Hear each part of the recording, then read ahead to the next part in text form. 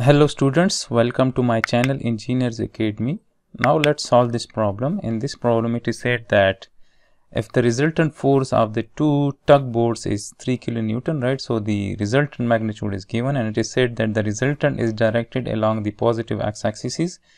It is said that determine the required magnitude of force FB and its direction theta, right? So we have to find the magnitude of this FB and this theta, right? So this is required. And FA magnitude is given and the resultant magnitude is given, and it is also said that the resultant is directed along the positive x-axis, right? So this means that the resultant is making 0 degrees with the positive x-axis, right? So again I will draw the free body diagram, right? So let's see that this is FA for force is given and it is making 30 degrees with the x-axis, right? So let's say that this is the horizontal, right? So FA is making 30 degrees and FA magnitude is 2 kilonewton, right? So let's say that this is 2 kilonewton force, right? And we are required to find this FB if the resultant is directed along the x-axis, right? So if this is FB, let's say if this is FB, right, its magnitude is unknown, we are required to find. And also it is given that this FB is making theta angle with the horizontal, right? So this is given, right?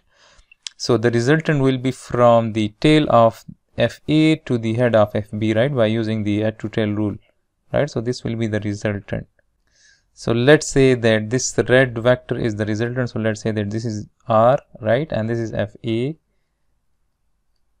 right? So if this angle is theta, then this angle is also theta. And similarly in the problem statement the resultant magnitude is given, right? So this means that this resultant is equal to 3 kilonewton, right? So now as we can see that we can find this FB by using the cosine's law, since FA and the resultant magnitude and the included angle is known, right?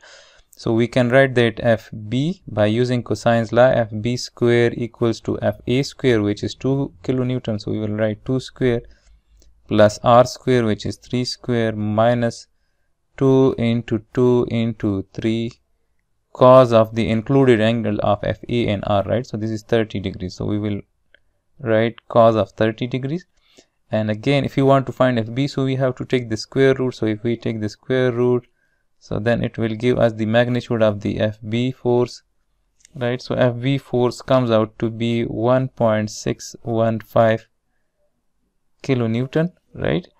And since we are required to find this theta, so we can find this theta by using the sine's law. So if I apply the sine's law, so we can write that sine theta divided by the magnitude of the opposite side, which is FA, right? So FA, which is 2 kilonewton, and this will be equal to sine of 30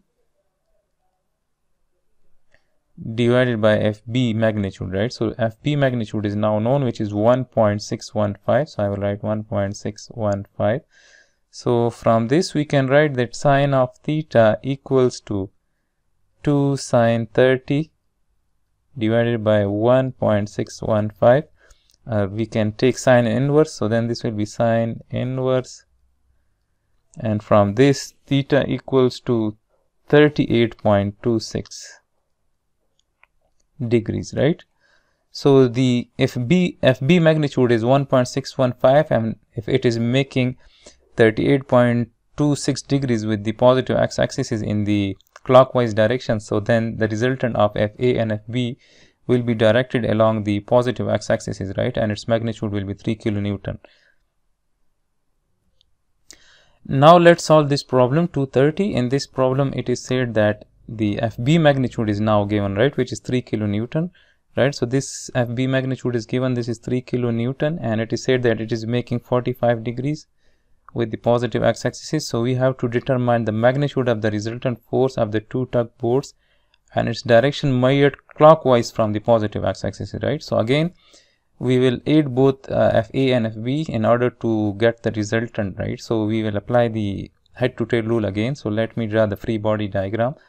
So let's say that this is my positive x and y axis. Let's say this is positive x and y axis.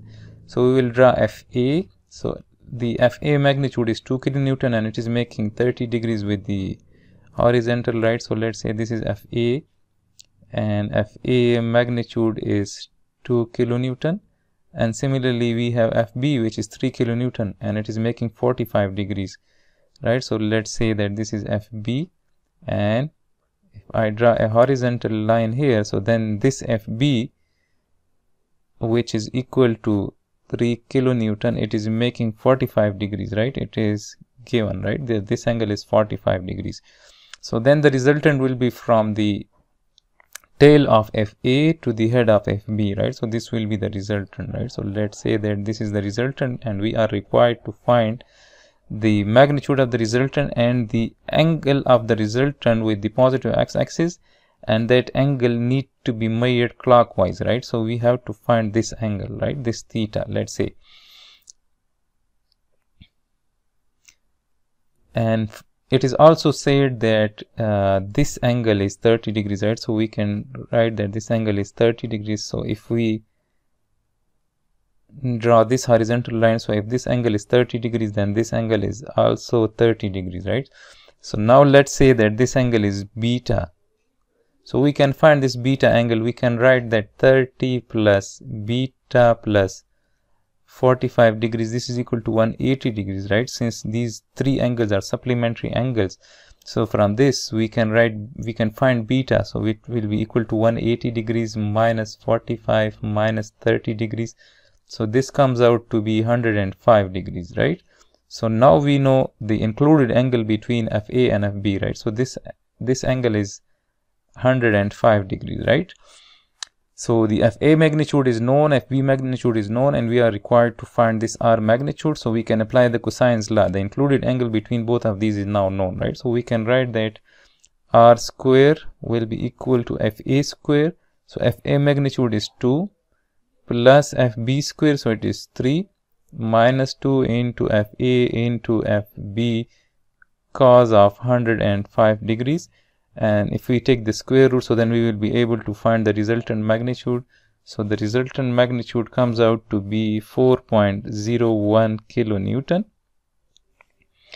And since we are required to find this theta, so if we find this angle, let's say that this angle, so this angle is, let's say, alpha, and from here we can see that alpha is equal to 30 plus theta, right? So again we can apply sine's law. So if I apply sine's law, right, so I can write that sine of alpha, let me write it like this. So sine of alpha divided by the magnitude of the opposite side, right? So the opposite side is this one, this FB, right? So we can write divided by FB, which is 3 kilonewton, right? So this will be equal to sine of 105 degrees, sine of 105 degrees divided by the magnitude of the resultant, which is now known, right? So this is 4.01.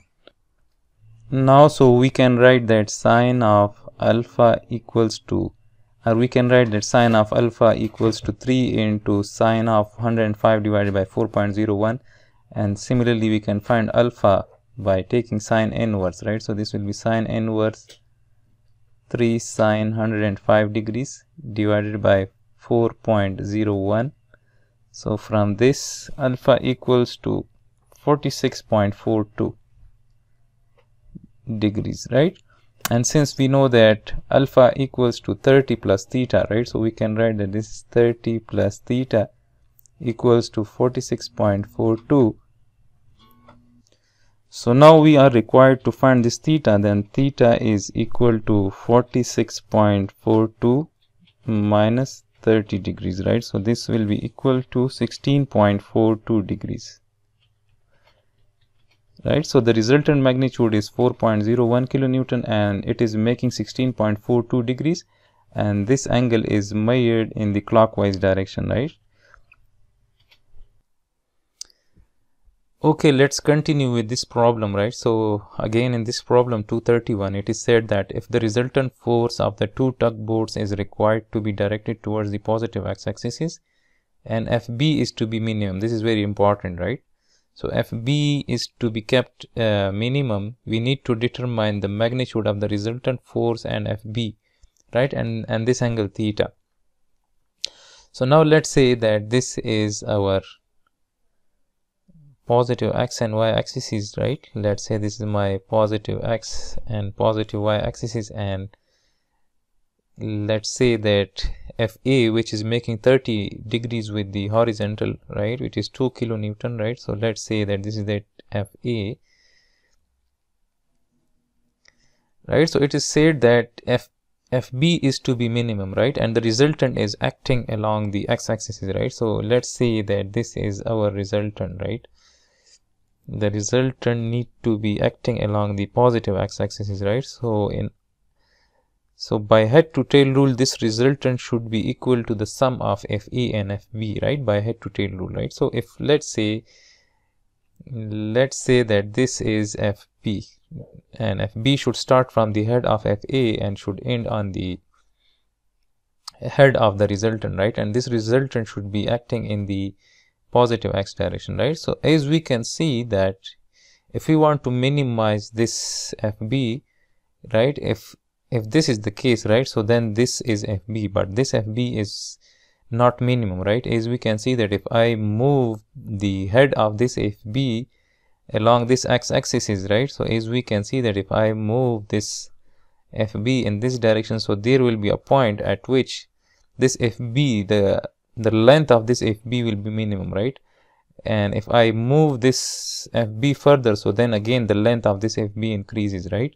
So at a point where the magnitude of FB will be minimum, at that particular point the FB vector will be making 90 degree with the resultant, right?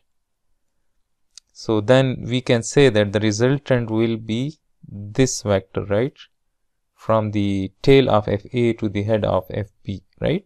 If FB is minimum, the requirement is that the angle between FB and R should be equal to 90 degree, right? So now the magnitude of FA is given, which is 2 kilonewton, right? And it is making 30 degrees, right? So now we can find the magnitude of this FB. So as we can see that this is a right triangle, right? Right angle triangle. So then FB will be equal to, this will be the cos component of FA. Its magnitude will be the cos component of FA, right? So we can write that FB magnitude will be equal to FA cos of 30 degrees. And similarly, the resultant magnitude, or we can say that FR, the FR magnitude will be equal to, this will be FA, this will be the sine component, right? We can write that this is the sine component and this one will be the cos component, right? So we can write that this is FA cos of 30 degrees.